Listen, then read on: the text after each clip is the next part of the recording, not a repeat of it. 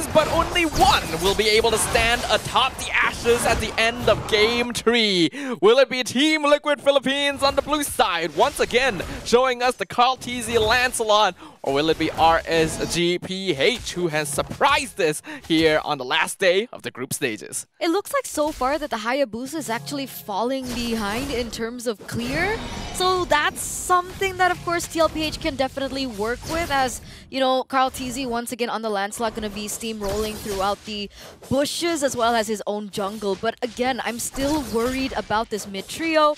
I think that RSGPH should be able to clear a lot quicker, but wait a second, it looks like the Aurora and the Kaja has been able to clear a lot quicker, hence the rotations coming through. Yeah, I think they've been assisting a little bit in the jungle, and we can actually see Karl already on the opposite side, having a clear EXP advantage against Irad, just going directly for the scaling to try and outpace the enemy jungler. And if we take a look back into the emblems, we do see that Benicuti has opted to go for Warcry. So it's a little bit more of aggression on his part as compared to the previous game that we saw when he was on. So with this Warcry, it does give him a little bit more of physical damage to work with against the Harith. But obviously, it's still something that we need to wait on for that power spike to hit. We can see as well, doing a good job here, JP. His job is just gonna be to stick to light. Kaja is picked up to make sure that Grok doesn't get to roam freely, because that's typically what this hero is picked up for. And now we are going to wait on that level 4 power spike, obviously, for Team Liquid to start going in for these crazy plays. So I don't know if they still want to contest this first turtle. We've seen TLPH just leave it open, don't want to give too much in favor of RSG Philippines, and that's exactly what they do. So RSG Philippines have picked up that first neutral objective, and that will propel them a little bit in terms of that gold.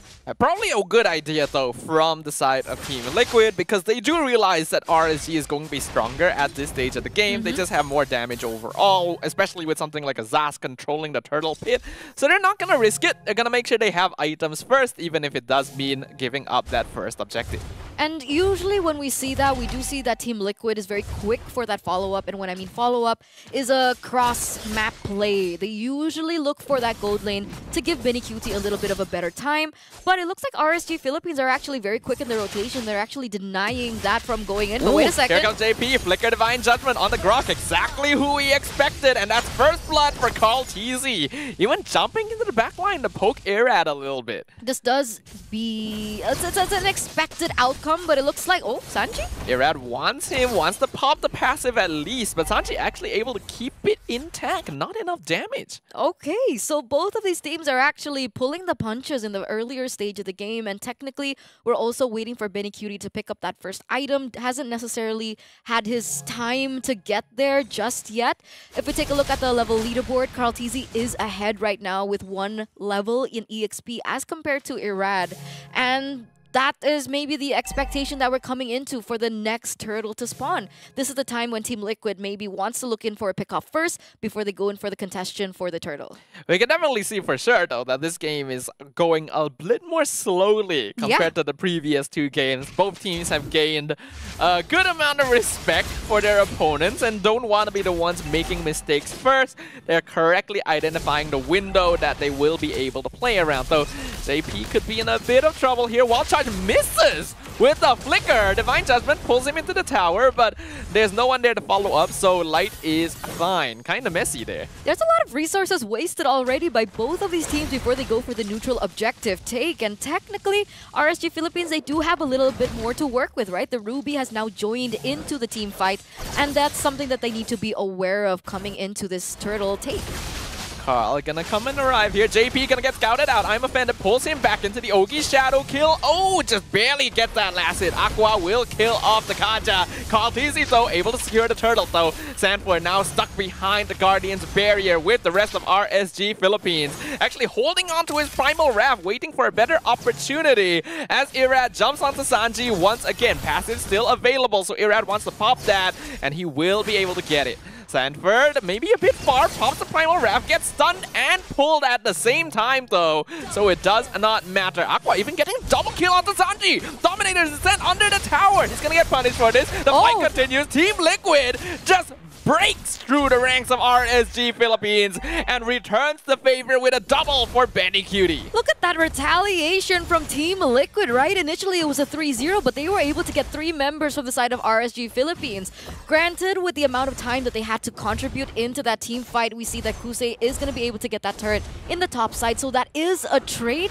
But overall, Team Liquid, they're the ones holding on to the gold lead, as it looks like Karltusok wanted to go and translate that and take away that purple buff. Yeah, looks like he wasn't successful though, as Irad was still able to get it for himself. Team Liquid gonna look for the opportunity to kind of regroup themselves here, because they have been able to find a little bit of advantage against RSG.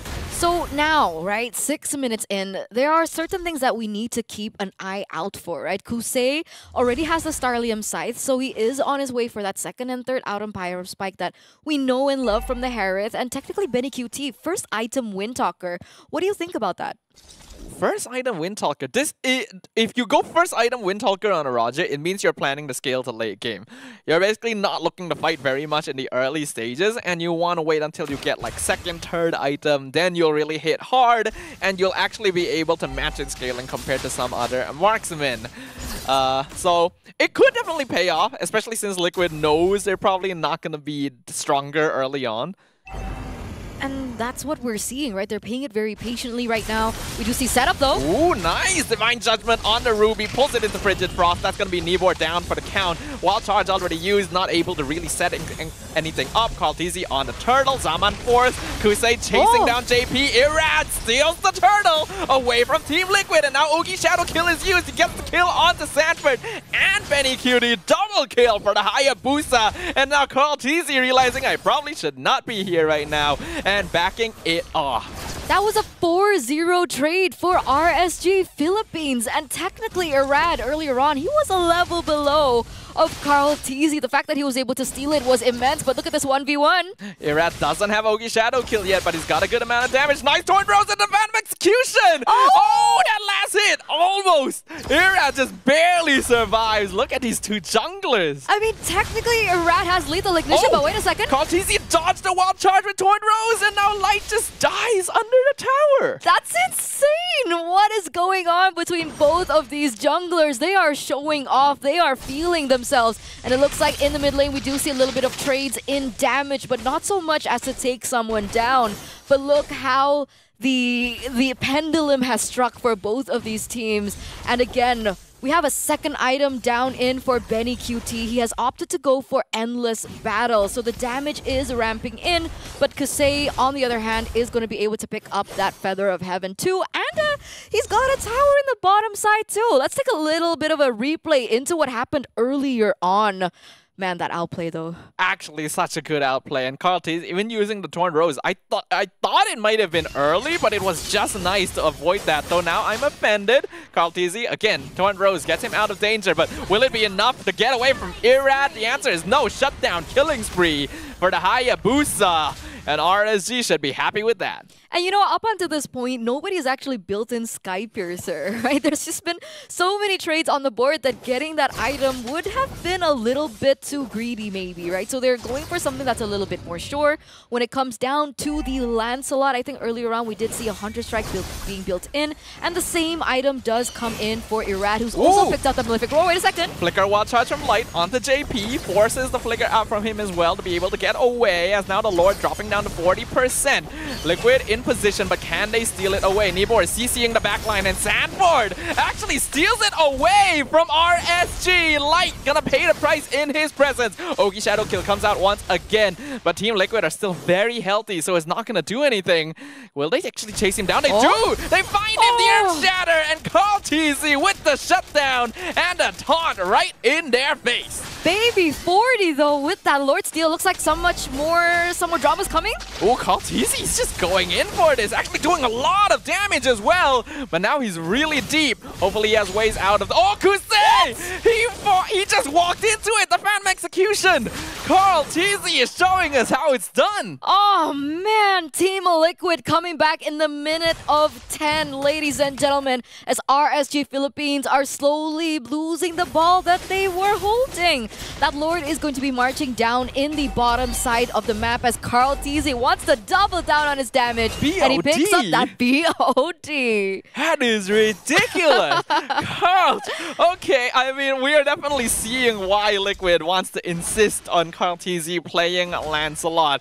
He is doing a good show of it right now, and I don't think anyone can complain anymore about his assassin skills. And the problem was, right, in the drafts, the Ruby was left open, and I thought that that was one of the biggest mistakes that they did in the drafting phase. But it looks like up until this point, Nibor hasn't really found a moment to be able to stop Karltusok. He's still sitting at a 5-1-3 KD. Wait a second, what? Well, charge again. JP wasn't able to get the Divine Judgment. Frigid Frost used to zone out RSG as well. So a lot of resources committed on both sides. All players gonna choose to back away. By the way, BennyQt, BOD too. Oh my god, double BOD on Team Liquid. I mean, why not?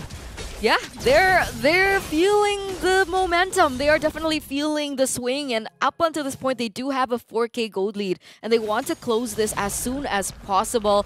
Not allowing RSG Philippines any time to retaliate. Sanford's stuck though. Ooh, in a bit of trouble, actually getting pulled in with the I Am Offender. Does he have Primal Wrath? Looks like he doesn't, actually. Aqua just gonna get a free kill here. Light now scouting out Karltusok. He flickers forward. Oh, he missed time to wall charge. Karl, the Torn Rose, understanding its limits. Technically, it's not too bad, right? Technically, losing Sanford there is not too bad, but obviously Team Liquid don't want to make this a pattern for themselves as we enter the mid-game, because they do have a little bit more time to set up for that Lord, and both of these teams are going to be corralling behind it. If we take a look into the items, we do see that there's a lot of aggression being built in from Team Liquid. We have 2 BODs for the Lancelot as well as the Roger. The Aurora is also really spiking in. Wait, what? Malefic Roar? Oh man, Karltusok, he means business here. Going for a little bit more damage as well in his kit. Not going for hybrid this time around. Hunter Strike, BOD, and the Malefic Roar to top it all off. Both teams are just looking to brawl here. Even Irad has gotten his BOD. I could see Aqua looking to get a Sky Piercer next. He just completed it, actually. So they're just ready to fight, and they understand that they gotta make sure to do it properly, because we have seen so many comebacks from Bounty Gold being claimed. But Kusei doesn't have that Holy Crystal yet, stuff. I don't think he's ready for that big team fight yet. I don't think that damage is going to be enough, seeing as there's a lot of magical defense items from the side of TLPH to anticipate from that from happening. Does he go Divine Glaive first? But that would definitely put that Holy Crystal item power spike on hold for just a bit, right? We have Radiant Armor on Sanford. We do have the Athena Shield coming in from JP. Obviously, they're also respecting the damage output coming in from, of course, the Zaz for Aqua. But yeah, again, the layering of skills. Oh, there you go. Holy Crystal, just got it. No Divine Glaive though. Yeah, we are gonna need to see that later, but Holy Crystal is a pretty important item for Harif at this stage of the game. You really need that magic power to just up your damage to a point where you can keep up with the defensive items that are being purchased here. And we do see both teams kind of slowing it down. Team Liquid backing off to make sure that they're not losing too many structures. 2 of the pushes being set up by RSG. And even though RSG kind of have a clear shot at the Lord, they also don't want to risk starting it. No, they don't. Not up until this point, right? It really boils down for JP. I think there's a lot of pressure for JP right now, because if he's going to be able to get that perfect Divine Judgment combination with a flicker in and everybody's able to follow up on that damage, even out the playing field a little bit more, that is going to be detrimental to the success of TLPH in this upcoming team fight. Seeing as RSG Philippines, they have a lot going for them, Ooh, and there JP, it is! He found the Divine Judgment into the Frigid Frost, and Light is gone. Killing spree for the Roger, and Karl, a beautiful flicker. I'm offended over the wall, but is it going to be enough? Karl still able to get out Sanford, not even using his Primal Wrath just yet. RSG not able to punish Liquid for their aggression, and now this could be a chance. But he's so low. Okay, Karltusok opens up with the Haas Claws, should be able to get that HP back in no time. But the fact that that will be able to deny that Lord take eventually, but let's see the retaliation from RSG Philippines. Nibor, he's got I'm Offended back up, so he's gonna be the main initiator right now since the light is gone. JP gonna be looking for him. Divine Judgment available. Actually a good CC, but it's not enough. Divine Judgment still comes out. Aqua going to fall. We're gonna see Kusei being jumped on. The Lord secured by Karltusok. Irad wants to get the kill onto Sanford, but he doesn't. Carl with the double kill. And 4 members down from RSG Philippines. Light all by his lonesome. Gonna try his best to defend against the minions, try and hold back the surging tides, but it is not gonna be enough. Team Liquid shows the world what they've got. They are the waves crashing upon the sands. RSG Philippines will be humbled once again as Team Liquid takes the series.